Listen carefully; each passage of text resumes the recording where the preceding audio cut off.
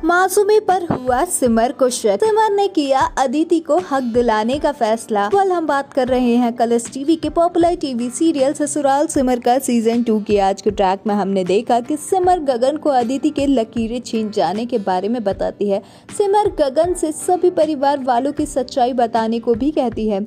मासूमी गगन से मिलने आती है और खुश हो जाती है। वहीं मासूमी गगन को भी अपने बस में कर लेती है, जिसे देखकर सिमर और रीमा परेशान हो जाते हैं। गगन गीत से मिलकर खुश होता है। वहीं गगन मासूमी को अपनी बीवी बता रहा होता है। सिमर गगन को सब याद दिलाने की कोशिश कर रही होती है, लेकिन गगन मासूमी के साथ चला जाता है। सिमर मासूमी की चाल को समझ जाती है। वहीं सिमर अपने परिवार की रक्षा करने की बात कह रही होती है और अदिति को उसका हक वापस दिलाने के बारे में भी सोचती है। बड़ी माँ गगन को कंपनी का CFO की पोस्ट ऑफर करती है, जिसे गगन एक्सेप्ट कर लेता है। चित्रा सभी घर वालों की बातें सुनकर हैरान हो रही होती है और इन सब चीजों को एक सपना समझती है। सिमर गगन और मासूमी के एक ही कमरे में सोने के बारे में सोचकर परेशान होती है और किसी भी कीमत पर ऐसा ना होने देने की बात कहती है। सिमर और रीमा मिलकर गगन को यहाँ ना रहने देने की बात सभी घर वालों से कहते हैं। गगन को बड़ी माँ घर में रखने की बात कह रही होती है। वहीं सिमर माँ और पापा के बुरा मान जाने का बहाना मारती है और उनके परमिशन लेकर आने को गगन को कहती है, जिस बात पर गगन भी मान जाता है।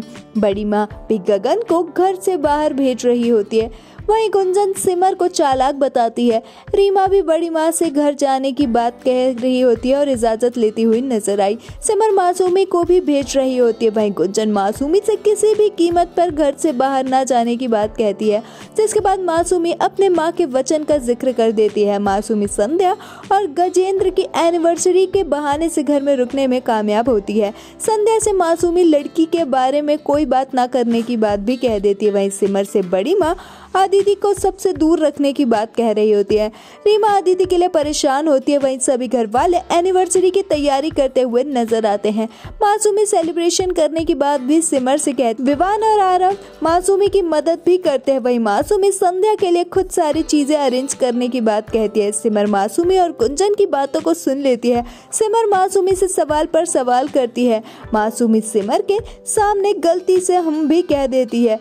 अपकमिंग ट्रैक में ये देखना दिलचस्प होगा, क्या गुंजन से अपनी जान बचा पाएगी सिमर, क्या सिमर कर पाएगी मासूमी को सही।